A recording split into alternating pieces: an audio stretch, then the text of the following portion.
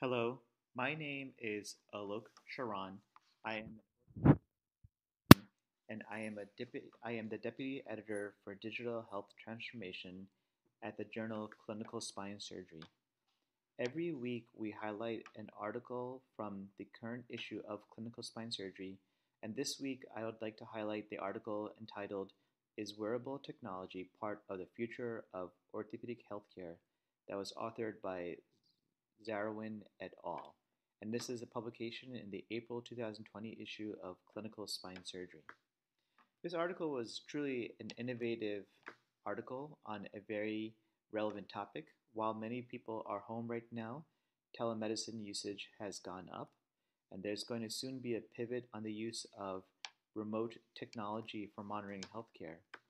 In this article, Zarwin et al. Started off with the definition of wearable technology, which is any device that can be worn on the human body.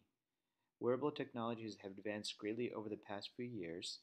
Devices such as Fitbit and Apple Watch have really improved and increased the capabilities we have to monitor various health parameters such as heart rate, breathing, sleeping activity.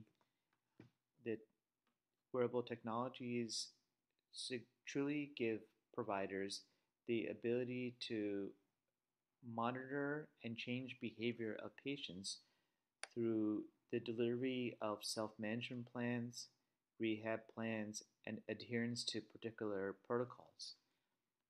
The wearable technology still has a long way to go, and there are significant challenges.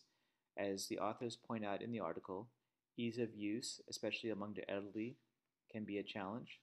Cost still appears to be a problem for a lot of these technologies, and it is unclear what privacy risks there are with health-related data. But as the authors point out, especially in this period of time when many patients are receiving care virtually or through telemedicine, there is no question though that wearable technology and remote monitoring technology will be critical. We hope that you can go to our page and review this excellent narrative article. Thank you.